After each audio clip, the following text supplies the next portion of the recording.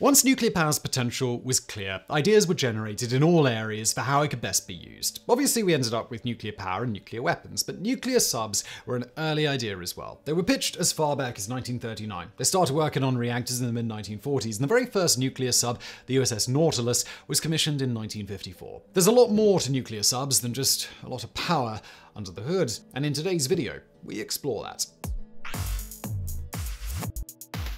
Number 10. They can stay submerged for a very long time. Traditional submarines that run on diesel fuel don't have a long time to spend underwater. They can stay submerged for several days at most. But nuclear submarines have a distinct advantage in this department. Obviously, a submarine can only stay down as long as its supplies allow. With that in mind, most nuclear subs are capable of managing 90 days underwater without ever surfacing. They make their own air, so as long as the crew has food and water, which is usually limited to 3 months, all is well. But what if supplies weren't an issue? The nuclear submarine has the potential to stay submerged not just for months, but for years. In fact, the UK's astute nuclear submarine can stay underwater for up to 25 years if it needs to. That's how long it can go before it needs to worry about refueling, a 10-year boost over earlier models. So in theory, if the crew were limited and maybe had a substantial garden growing things down there, they could spend decades under the sea. Is it realistic?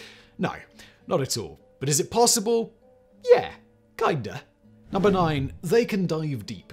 Figuring out just how deep a submarine can submerge is not as easy as you might think. The crush depth of a sub is generally a secret that the world's militaries are not eager to divulge. And you can imagine why. Any nation wants to keep their potential enemies guessing about where they can and can't go and how fast they can get there. But in general, we do know some things about how deep a submarine can go.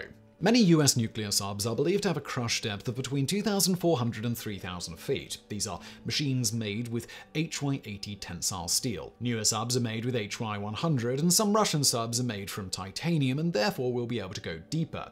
How deep? The deepest diving sub that we know of is the Russian-made Komsomolets, which could reach a depth of 4,225 feet. There are other research vehicles capable of going deeper, but these are not nuclear-powered.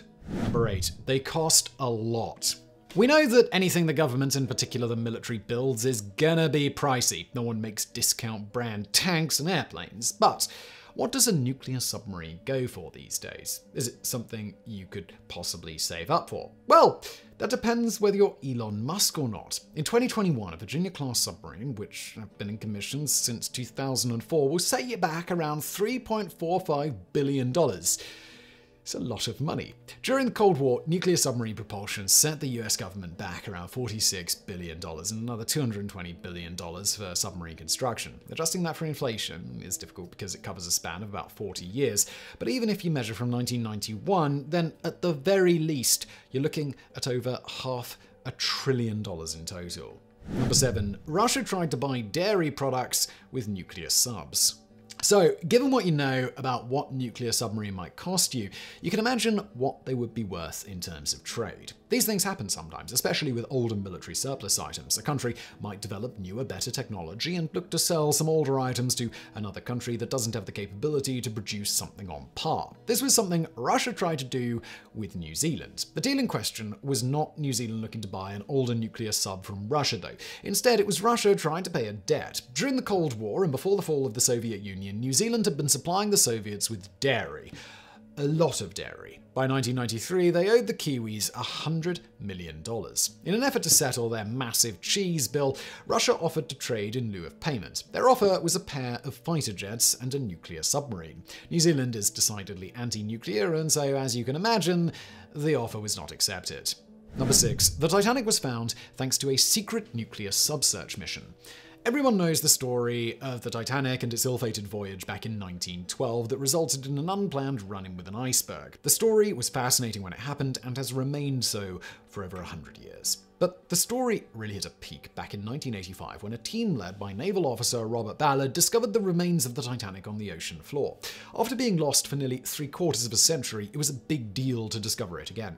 At 12,000 feet below the sea, it was no easy task to find it, but find it they did, and that was the first time it became common knowledge that the ship had actually split in two as it sank. What people did not know at the time, and what none of us would learn for many years, was that the mission to discover the Titanic had been a ruse. In reality, it was a mission to discover 2 sunken nuclear subs. The Titanic story was concocted by the military as a smokescreen, so no one, in particular the Russians, would know that the remains of 2 subs were being studied to determine how their weapons and power supply were holding up in that environment. Ironically, the research ended with 12 days to spare, so the team decided to actually go looking for the Titanic because they had time, and they ended up finding it, providing the perfect cover for the true mission. Number 5. Dozens have been built.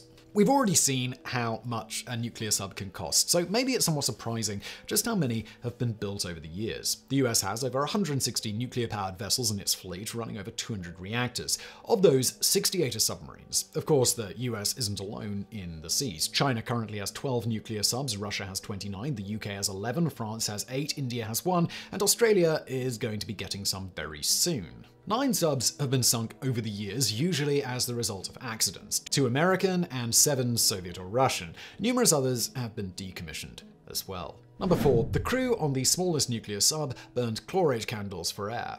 Most of us can probably picture a submarine in our heads. You have a general idea of the size and the shape, even if you may not be able to say unequivocally about how long or wide it is. But the truth is, they come in a wide variety of sizes. A Virginia-class sub is 377 feet long. Block 5 subs are 460 feet long. Russian Typhoon subs were 574 feet long. So clearly, these can be large vessels. But how do things work on the other end of the scale? The NR-1 was the smallest nuclear sub at 130 feet. Launched in 1969, it was built to be a spy vessel that could tap into Russian communication cables. It was also designed to go down to what at the time was a considerable depth of over 2,300 feet. As a result, the hull had to be designed almost perfectly round, with barely a millimeter of discrepancy allowed in any measurements. With the room required for the crew and propulsion system, there was little space in the NR-1 for things like supplies or air. In order to make oxygen on board, the crew had to burn chlorate candles. These were canisters full of sodium chlorate and iron. This created a chemical reaction that produced table salt, rust, and oxygen as a result. Number 3. They have not done much in battle. The word nuclear brings to mind first and foremost either nuclear power or nuclear weapons. Both of those things are infamous for their terrifying power. No one needs to be told twice about Chernobyl or Hiroshima to appreciate exactly what that means. Combine this with what you know about submarines, some of the most important naval vessels of the Second World War, and it seems like a nuclear sub should be a destructive tour de force. US subs in World War II sank 1,314 enemy ships. U-boats took out over 3,000 Allied vessels. So how many vessels have been taken out by the nuclear fleet? 2. 2 vessels, and only 1 during combat. The first was an Indian frigate sunk by a Pakistani sub in 1971. And then in 1982, a UK submarine took out an Argentinian cruiser when they invaded the Falkland Islands. And so far, that's the end of their direct military might at sea. Number 2. 2 of them ran into each other. We've seen how many nuclear submarines have been produced since the 1950s, and while the number is high, it's not staggering. It's not like the oceans are so clogged with them that they have trouble avoiding each other. Despite that, they actually do have trouble avoiding each other. So much so that 2 of them actually collided in 2009. On the one hand, you can look at such a collision as a success. It means the subs are so well designed and so undetectable that they're virtually invisible in the water. On the other hand, they were allies and they ran headlong into each other when they had a basically empty ocean all around them. The collision occurred between Britain's HMS Vanguard and France's Le Triomphant. It was at a slow rate of speed, so none of the crew of either vessel were injured. But it did put a lot of people on edge since these were 2 nuclear vessels and the Vanguard had 48 nuclear warheads on board. The fear that a catastrophic nuclear explosion could have occurred made everyone a bit edgy. So, how did the accident happen? Well, it was never fully explained. If either sub had been using active sonar, they could have seen the other, but since subs won't use sonar when concealing their location, it just seems to be an amazing coincidence. Number 1. They've been taken out by cookie-cutter sharks.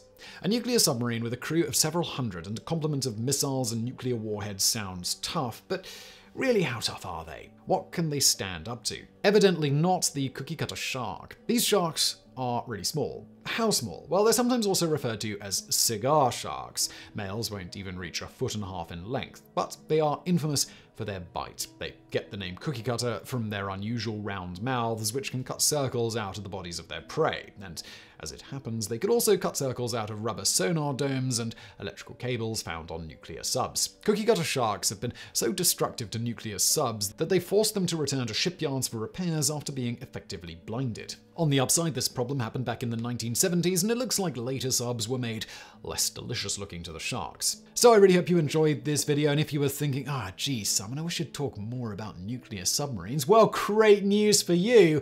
Check out another channel that I host called Mega Projects, which is all about mankind's greatest achievements, world wonders, tall buildings, nuclear submarines, and dozens of other machines of war. It's all available on Mega Projects, so go check it out. There is a link below, and thank you for watching.